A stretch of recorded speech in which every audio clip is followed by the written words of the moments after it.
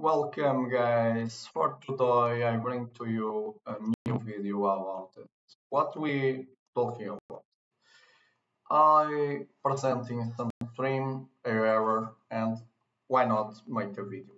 In this video I will show you Swagger why ASP.NET Core 8.0. It's easy to do it, right? It's so easy. Yeah, but if you put IFormFile inside it, oh, not so easy. Give user error. What does Slack saying? Fail to generate operation for action. Blah, blah, blah, blah, blah. What you can do? You can create a filter, blah, blah, blah, something like that. But the most easy to do sometimes is what I am doing. It's correct, not so much. Why not change the code? Right? And voila, you can do it is so easy. Then create a new model, a new object, right? And inside of this object, you put it your properties,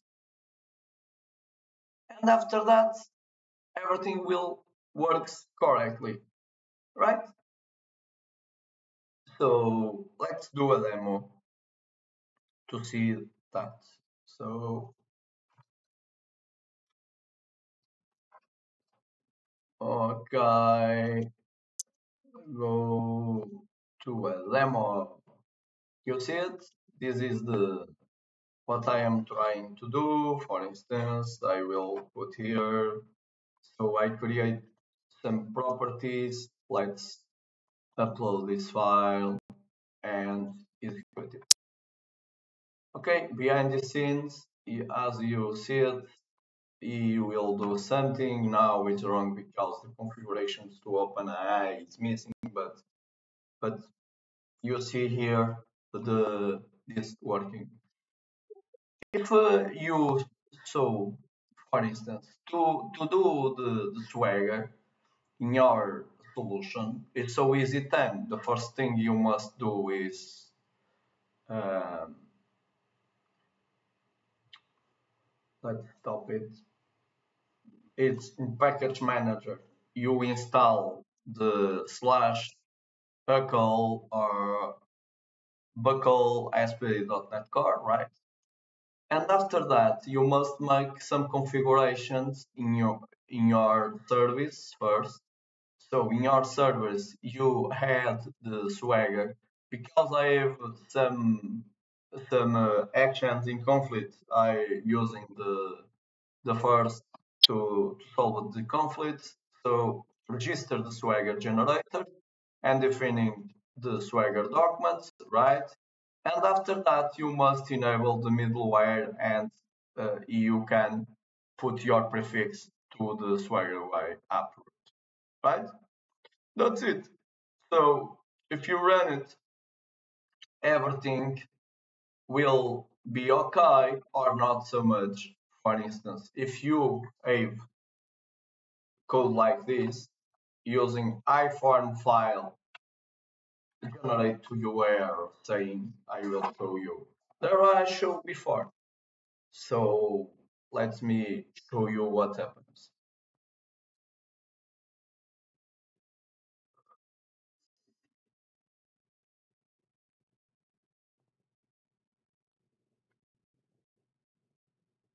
For instance, this is the hub we are doing in the community. See there, and if you come here, there is what I am saying, generate a Swagger exception. And you must go to something and see exactly how handle with the file uploads forms. Blah, blah, blah, blah. So what you must do more or less is change your code and put another implementation. But more or less you can change your interface. But this is only annoying because if you have that exposed before, you must be very careful because you must change the contract, right? For my case, I can, for instance, we use directly only the file, but I put the uploader name and address.